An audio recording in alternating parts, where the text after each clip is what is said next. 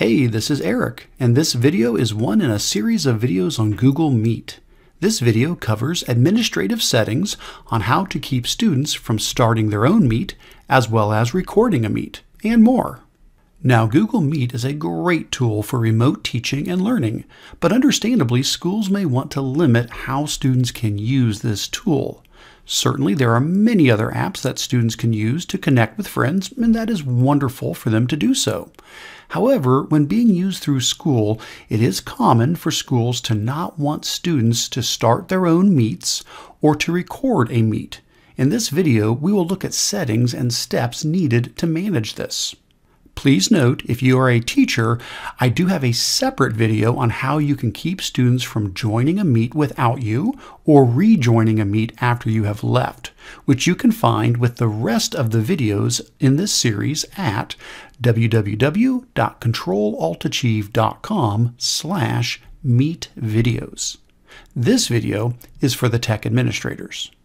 As a tech administrator, you will need to start by going to the admin console and navigating to the Meet settings. You'll do this by clicking on the Apps icon in the dashboard.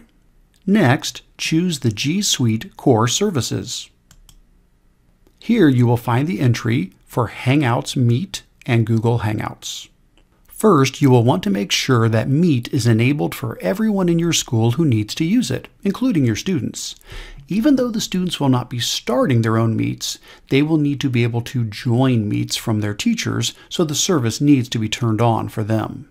To do this, select the organizational unit on the left that holds your students, and make sure that Meet is turned on.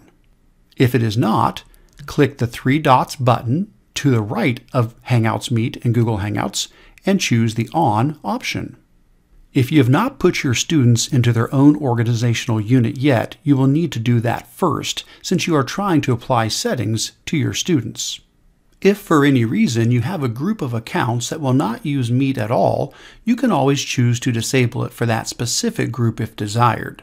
Simply select the organizational unit on the left, and then click the three-dot button to the right of Hangouts Meet and Google Hangouts, and then choose Off or Override. For now, though, make sure Meet is turned on for all of your users who need to use it, including your students. Now that we are sure everyone can use Google Meet, we'll want to turn off some options for students, such as starting their own Meet or recording a Meet. For this, you'll want to click on the Hangouts Meet entry to go into its specific settings. Then you'll want to click on Meet Settings.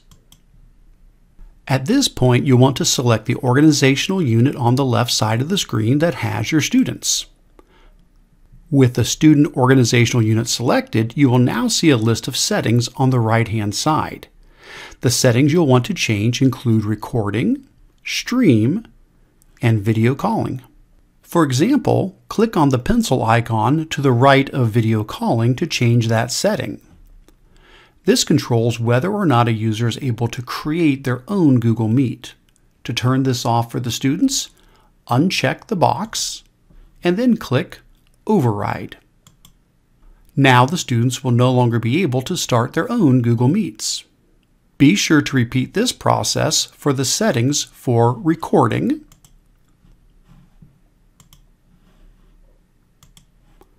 so that students can't record a meeting they are in, and with stream,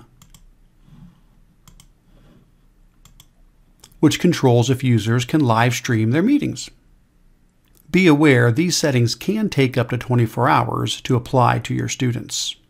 With these settings changed, your students will still be able to use Google Meet with their teachers, but the students will not be able to start their own Meets or record Meets that they are a part of. So those are the basics for how to keep students from starting their own Meet or recording a Meet.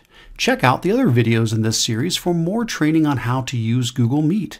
The full list can be found at www.controlaltachieve.com/meetvideos.